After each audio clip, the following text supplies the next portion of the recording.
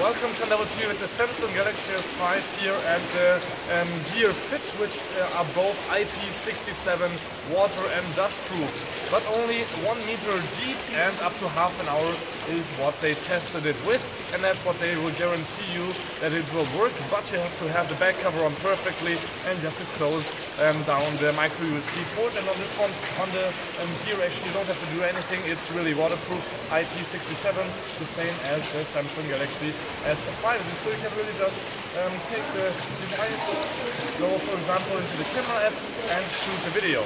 So there shouldn't be a problem, but since water is also acting like a finger, it can happen that the display will press something by itself, so the settings or anything could change, which is a little bit sad, but actually this is just for using it in the rain, using it in the shower, or maybe if you drop it in the water that nothing happens, but not really for shooting underwater pictures or videos. So this was the Samsung Galaxy S5 and the Gear Fit by here in the swimming pool.